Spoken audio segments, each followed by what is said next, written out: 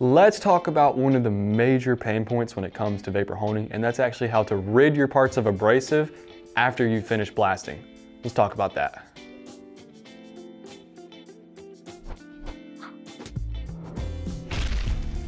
So if you guys are planning on blasting, restoring, prepping anything, such as actually, this will work.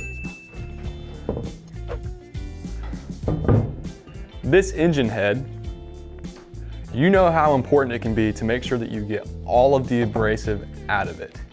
Because you know, if you were to leave abrasive in this, it would of course try and get in every little nook and cranny that you don't want it. And it can cause some serious issues. So if you guys are trying to get the abrasive out of anything like this, the number one thing we recommend, if it's something smaller and you're not really too worried about it, is to just rinse the part down really well with our internal rinse, pull it out, continue to rinse it, and when you guys think that you've rinsed it enough, rinse it again. It might be best to actually rinse it, dry it, rinse it, dry it. That's usually when I find the most abrasive. And also something that I like to do is when you're finished drying it, let it sit for a little bit, let it dry completely out, then come back, blow it off, rinse it again, and then dry it again. Because abrasive is really good at sticking in areas that you don't want it to, and so making sure that you are going through that part thoroughly is the best thing that you can do. So the next trick you guys can actually employ to help rid your parts of abrasive is a dip tank. So we still suggest rinsing the parts down really well inside your cabinet and also maybe giving them a rinse off before you put them in the dip tank. But to explain what a dip tank is, it's essentially just a tub with water in it, and all you're gonna wanna do is, for example, if you were using this part, put it inside of there and slosh it around. What that's gonna do is help put that abrasive, suspend it in the water and pull it out of your part. It is a very good way of actually getting abrasive out of those small passageways and little areas that when you're just rinsing it down, you're actually pushing it back into. So it does work really well for getting abrasive out of your parts. Another tool that you guys can actually use to help rid your parts of that abrasive is an ultrasonic cleaner.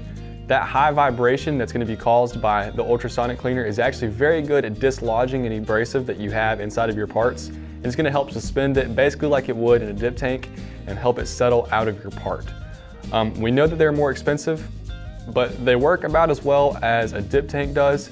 And it's something that's hands-off, so you guys can increase your actual rate at which you're processing parts. Another excellent tool that we suggest for you guys to use is our Hydroblast. It blasts at around 1700 PSI and it's strictly water. So any abrasive that's left on your part, it's gonna be able to knock that right out of there and leave you with a perfectly clean part. It does have a filtering system. That way when you're knocking that abrasive out of your part, it should catch it. And it's a great way to rid your part of abrasive after you finish blasting. Again, we do suggest pre-cleaning because any abrasive that you can get off by just quickly rinsing on the part needs to be taken off before it's put in the Hydroblast, but the Hydroblast is a great option to get abrasive out of your parts. The last option that I have for you guys is actually something that we found out about more recently, and that is to use a vibratory tank.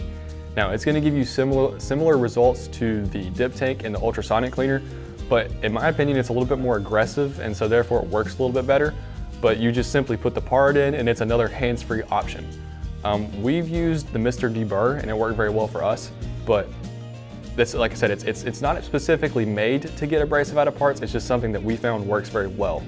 So if you guys have any other questions or any other actual video ideas or anything, leave it in the comments below. If you guys are curious about vapor honing or are ready to get these excellent results in your shop today, you can call us at 828-202-5563. We'll be happy to help you out. If you guys like this video, please give us a thumbs up and consider subscribing, and also check out the other videos on our channel where we post great content just like this every day. Again, thank you all for watching. I hope you have a great day, and peace.